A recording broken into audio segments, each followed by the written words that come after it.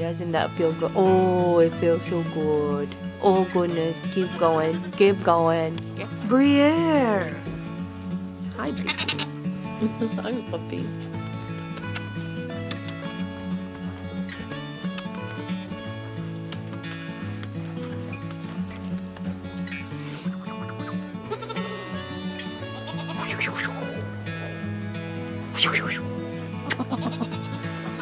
You're probably thinking I'm weird.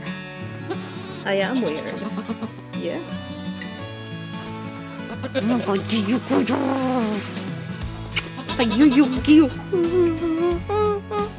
We eat my baby. He is my baby. He is my baby.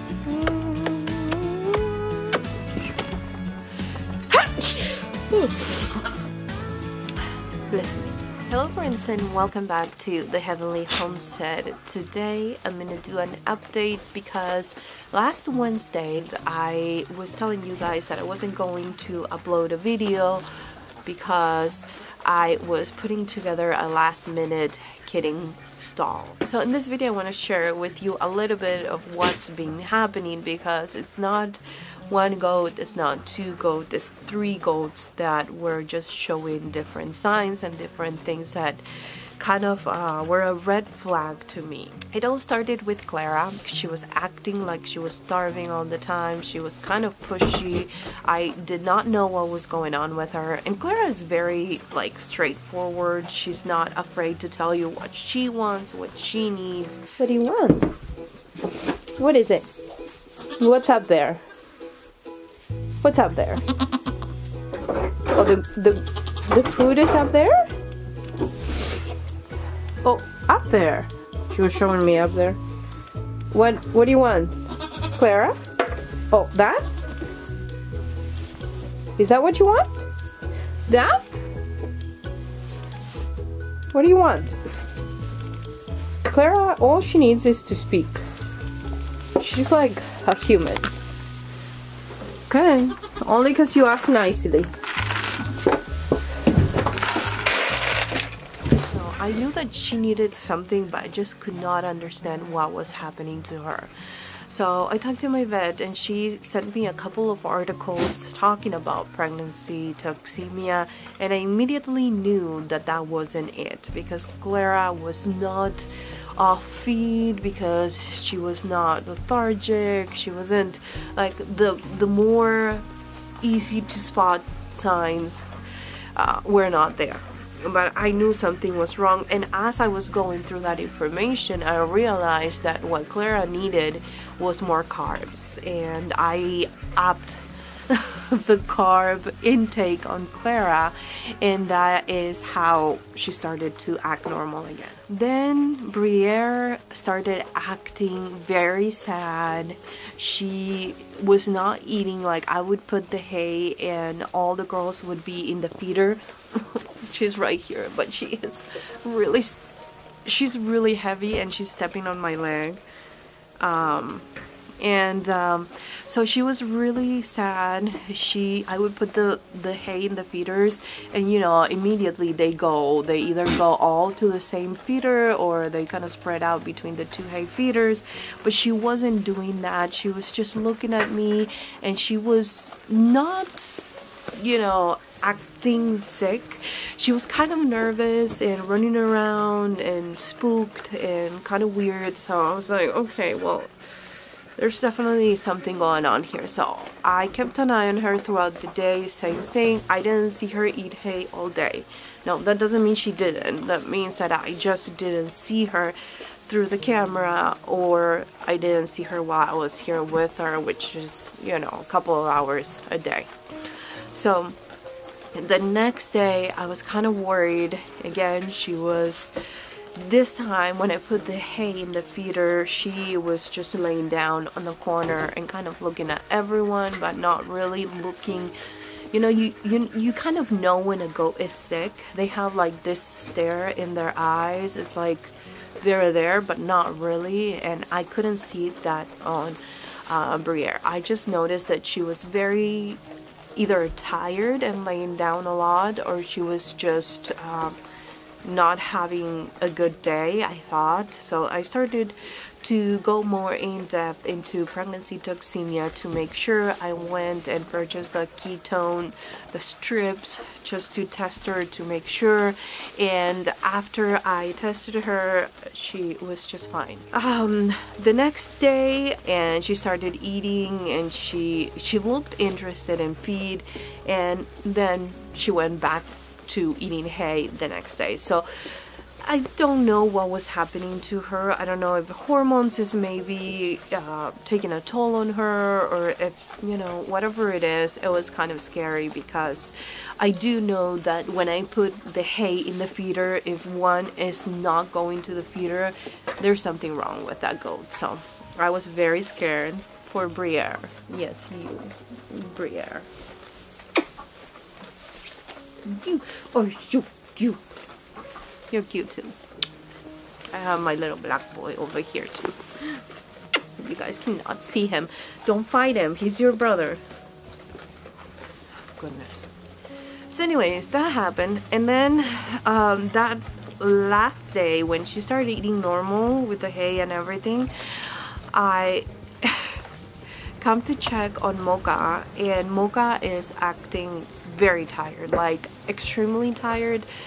She's not, you know, she was laying down on this other corner over here inside the barn while it was sunny. That's another sign for me that I know that they're not doing great, because she was like, they love to be outside when it's sunny. The second the sun is out, they just want to be outside. They want to be standing on the sun. They want to be laying in the sun. They just want to be outside. So I knew that that wasn't okay, so I kept an eye on her through the camera, and she stayed in that spot until midday. Now that day we were working on a bunch of projects here, so I just couldn't, you know, I wasn't really sitting with her, checking on her, and she didn't seem like she was in labor. She wasn't like pressing her head against something. She wasn't grinding her teeth. She wasn't, you know, showing signs that she was in actual labor. But when I checked her that night, her ligaments were really, really loose. Hello. Why are we crying? Can you please tell me why are we crying right now? Is there something happening? Didn't think so.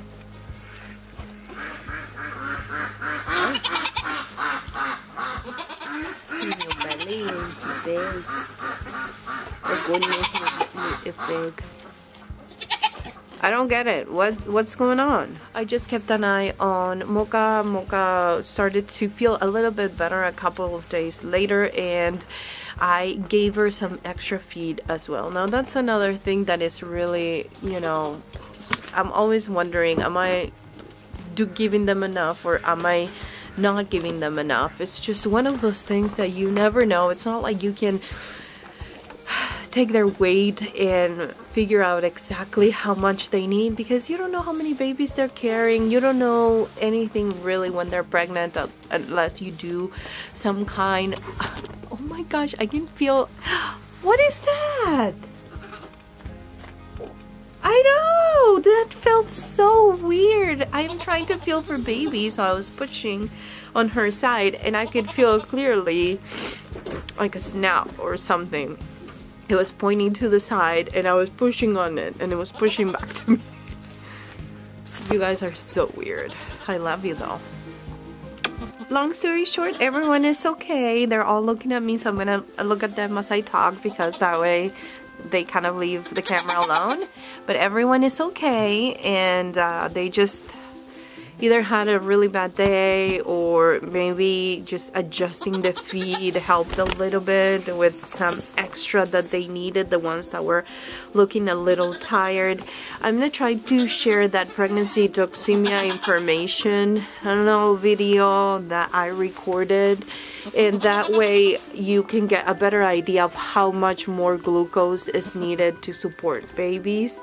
It's kind of crazy. I think it goes from 23% more to 34 or 36% more, depending on how many babies they have on. I think one of them is 23, and 2 is 36. And it's a study that was done on you, so you know it's different from goats. But just to give you an idea, I mean, the glucose need for girls that are pregnant in the last 6 weeks is kind of crazy. And maybe I should have started mid-January. I should have started with the grain. I do think that that would have helped a little bit more if I started the grain earlier. I do think that, yeah, it was probably some kind of carbohydrate deficiency, and that's why they were so tired. And I'm not saying that they had pregnancy toxemia. I don't think that's what it was, but I do think that just having the glucose low, even though I don't think that they were sick, it was low enough to make them feel sick.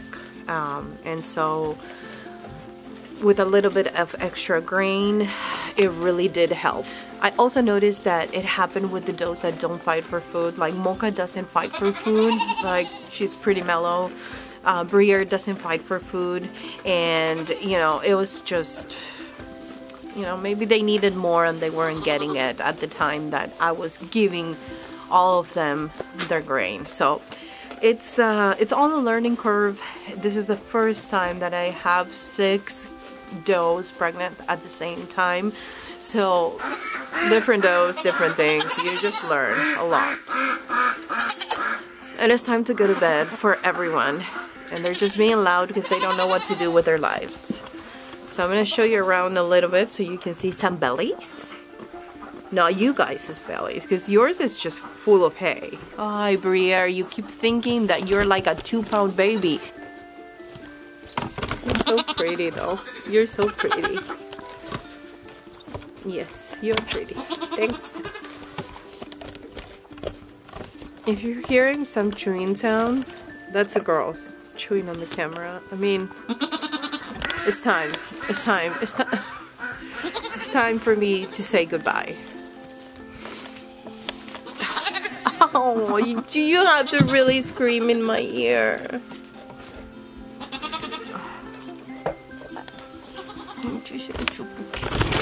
Boy!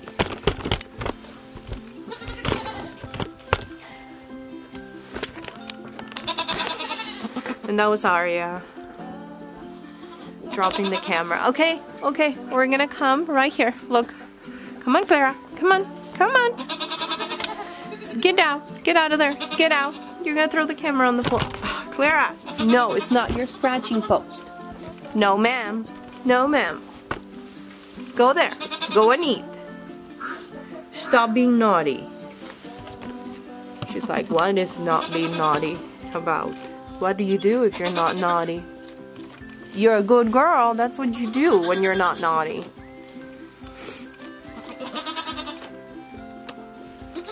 You have a good night, okay? You put up with these girlies. I know it's gonna be hard. I know it's gonna be hard, but you be a good boy, okay? And you snuggle with the girls. Yes, sir. You snuggle with those girls, okay? You, no, don't be mean to my little black boy. Listen, he's your half brother. Be nice to him. Oh my God, you good. You. It's my baby. It's my baby. It's my baby. The girls are gonna throw my camera, I swear. I'm gonna be so mad if they do. Come here. Grammy will love you anyways. Come here. I know you want to be loved. You're scratching on my leg. I mean, am I your scratching post now? Okay, what was it? You're cute. I love you. Brier! Hi, baby. Hi, puppy.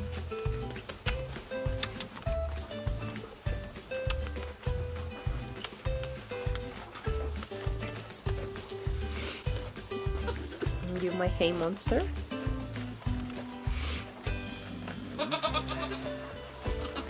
I think its hormones are starting to act up. Oh my gosh, can't believe you're so heavy. Girlfriend, I love when you're on me, but not when you're pregnant. You're so...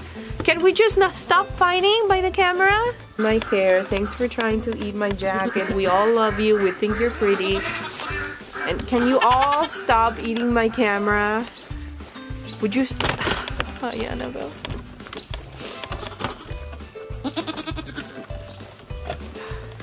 You should look behind the camera. I have 3 goats trying to eat it from behind. The black boy fighting with... Get down, girls! Get down! No, Athene, no. Clara, you're giving a bad example.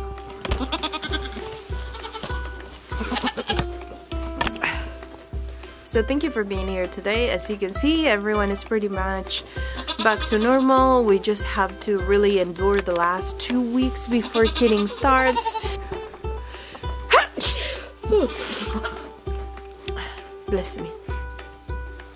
These girls are such a mess. Such a mess. So, okay, you guys have a good night, okay? Enjoy your night with your friends. Yeah, because in a couple of weeks you're gonna have children and it's gonna change your life forever. I know. Children will do that to you. Okay? I know. You enjoy your days of a single woman. You guys know what's coming, so I'm not gonna tell you what's coming. Other than hey in your face. Hi, Annabelle. You guys look so skinny from the front and look so fat from the back. What is happening? Hi, Athene. You have your daddy's eyes. Hi, girl. Oh, goodness gracious. Okay, okay, everyone looks happy. Hi, Arya. Hello, sweet girl. Brier, what is happening? What's going on? Brier. Brier. Are you okay? You belly. I'm sorry, you guys feeling sad. I don't like when you're feeling sad. Time to go to sleep. I'm sorry. Let's go night-night, okay?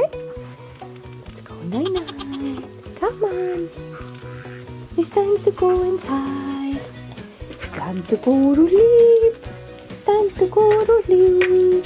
Good night, girls.